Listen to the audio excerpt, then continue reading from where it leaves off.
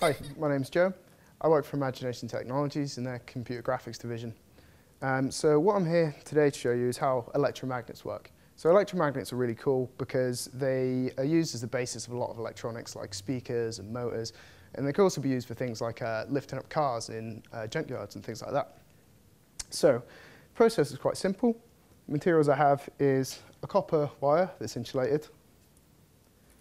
I also have a nail.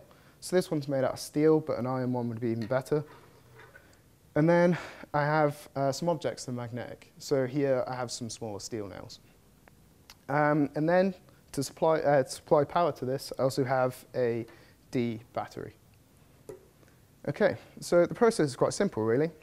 Okay, so the next step is to take the wire and wrap it round the nail. Okay.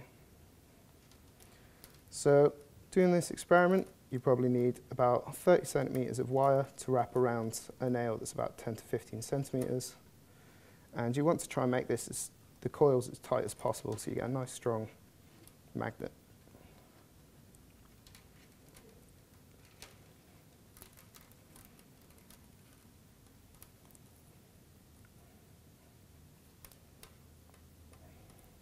Okay, that's pretty good. All I have to do is take the battery, and I need to put one end, I need to contact to an end of the wire. So I can just place this underneath the battery here. Before I do that, I'll just show you this nail by itself, even with the wire around it, isn't magnetic. It's not picking up any of this. So stick the battery on there. At this point, I now have an electrical current flowing through here, which is producing a magnetic field around the nail. When I dip it, it can now pick up the nails. I let go, it'll drop them.